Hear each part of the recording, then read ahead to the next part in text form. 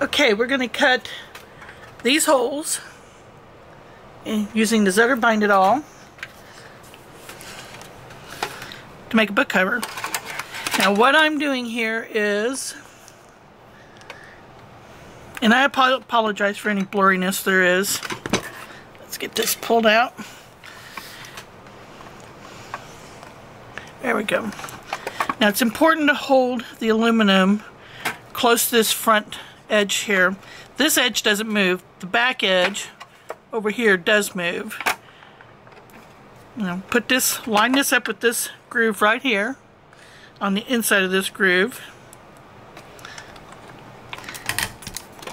And then I need to pull this towards me so I can get good leverage on it. Hear that nice crunchy sound? Now, I've got this little black thing over here, and I'm going to, it has a little tab on it that pops out. I'm going to flip this around the other direction, and I'm going to put this in this hole here. I'm cutting 5 by 7 inches. The handle's making it blurry, sorry about that. There we go.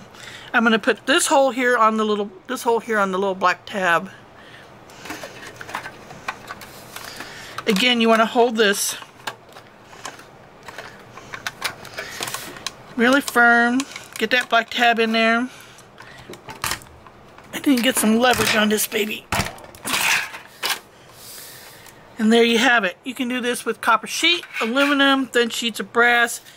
I have not experimented with 22 gauge yet, but I have with 24 gauge. It'll cut with 24 gauge, 26 gauge, and 28 gauge easily. There you have it. One metal book cover. Now let's put it together.